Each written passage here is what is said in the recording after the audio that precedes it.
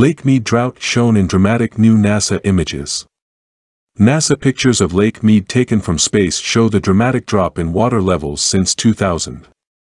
The photographs, taken by geographical monitoring satellites Landsat 7 and Landsat 8, show how far the shoreline of Lake Mead has crept inwards over the past 2 decades, with large portions of the lake's northern section having completely dried up.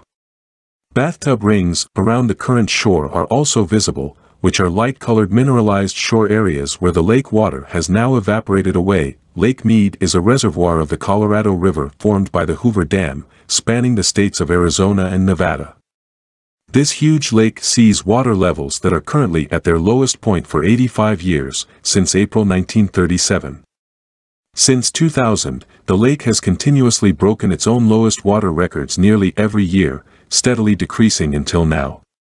As of July 18, Lake Mead was filled to just 27% of its full water capacity, and the Colorado River as a whole, which provides approximately 97% of Lake Mead's inflow, was only at 35% capacity.At full capacity. Lake Mead would be the largest reservoir in the U.S.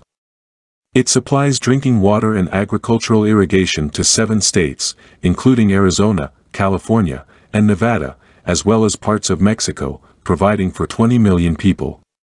This enormous drop in water levels is thought to be a result of the megadrought gripping most of the U.S. Southwest, which, exacerbated by the effects of climate change, may be the worst drought for over 1,200 years. According to the U.S. Drought Monitor, Clark County in Nevada and Mojave County in Arizona, where Lake Mead is situated, are both currently experiencing exceptional drought.